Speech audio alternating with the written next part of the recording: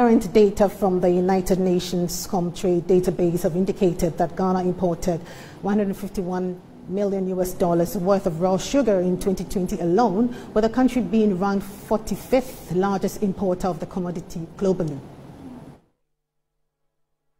Sugar is also ranked among the first 10 most imported products into the country, as Ghana's essential food imports bill continuously rise year by year, currently valued at $2 billion according to the Finance Ministry. The data also added that the import of sugar and sugar confectionery was $158.3 million in 2019.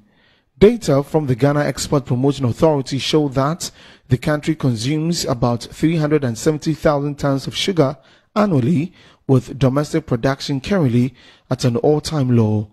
Huge supply opportunities exist for large industrial sugar importers such as F&J Investments, Fan Milk Multipack, Casapreco, Stallion Industries, NutriFoods and Blochem, among others. The Ministry of Trade and Industry has further projected that domestic consumption of sugar in Ghana could rise to 872,000 metric tons in 2030.